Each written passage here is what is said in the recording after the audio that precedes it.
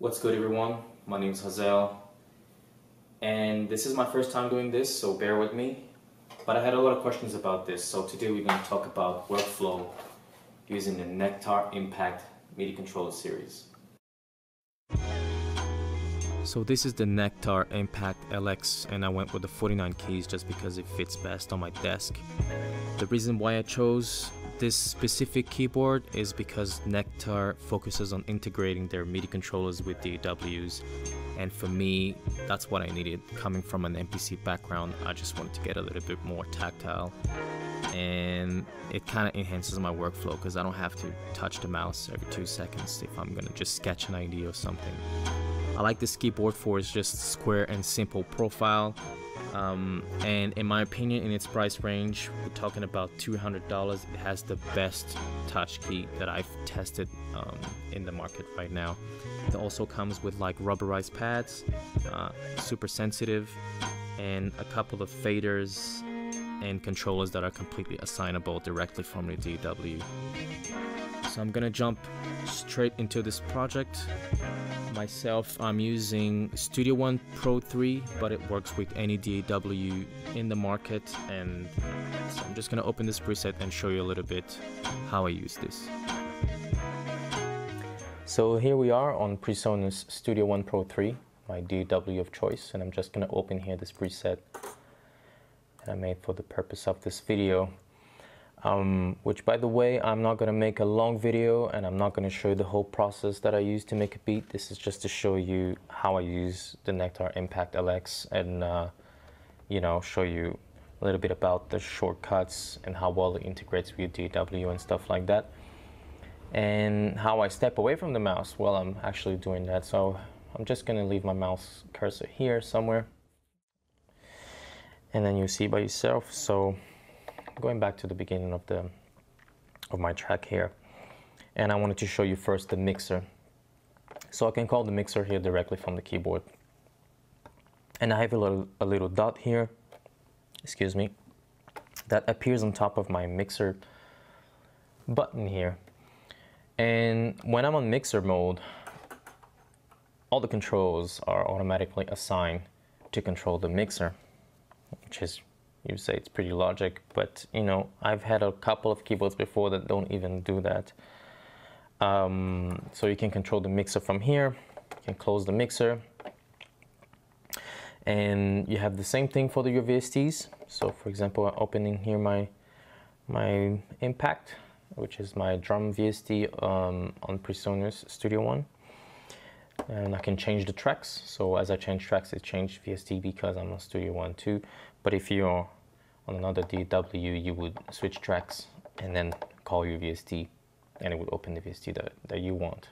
I know that some DAWs just open a couple of different windows per VST, but this one just opens one actual window with little tabs here at the top that allows you to browse through, so as you change tracks. So if I'm on like an instrument mode here, I have the sound. I can actually change the patch of my VST directly from here too.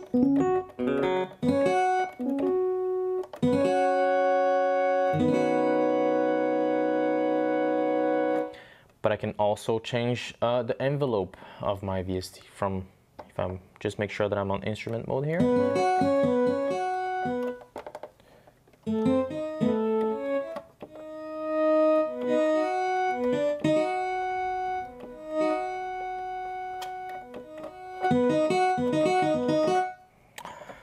If I'm on a different VST, let's try this one for example.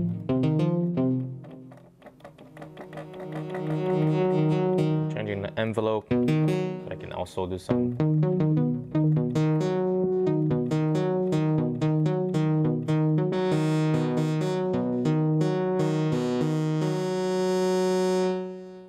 That's very cool.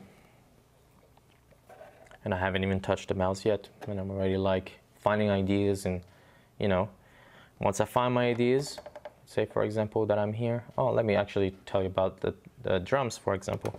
My drums are here, see, because they're on C1 to D1. But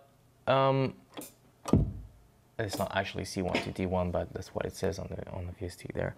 But I like my drums on the right side, you know. And on some other keyboards that I've had before, you had actually to browse through the octaves until you get here to actual C1, which is something really cool that you can do with the Nektar, is that you can assign the pads directly to any key that you want on the keyboard. So let's say, for example, I just click here on pad learn, and P1 will be pad 1 logically, and P1 is blinking, so any key that you will press from now will be assigned to this actual pad. So if I go P2 and I assign my hi-hat here, and P3 my snare here,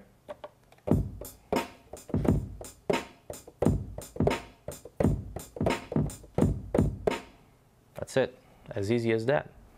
So now what do? I have all my access to all my instruments, and I have all my things, you know, set up, my sounds. I've modulated my sounds, and I've assigned all my sounds. Now the next step is to record. So I'm just gonna move around here and set my cue points, my loop points. So for example, I'll put my left here, and then I will go 2 bars further and just put my right point here. So this will be my actual loop. Press the loop mode.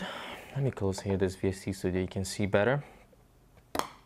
And I have my click on. I can turn it on and off directly from the keyboard again, and I can start recording.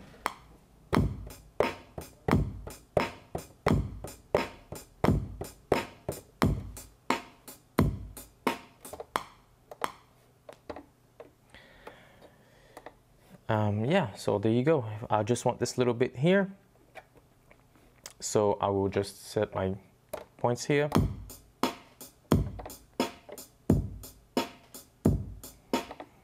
That's it, and then I can start recording, you know. I can do all my work on my little loop here. If I want to add something, I can just create something here a little bit further or whatever, you know. I'm more like the type of guy that likes to sketch like little bits and then I stitch them up together.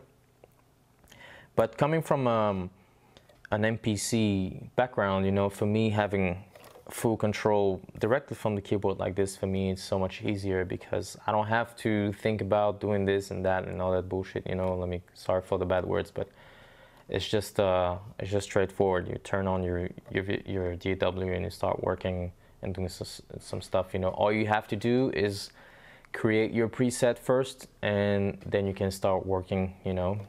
Get all your favorite instruments already, and then you can just like browse through the sounds from your VSTs and stuff.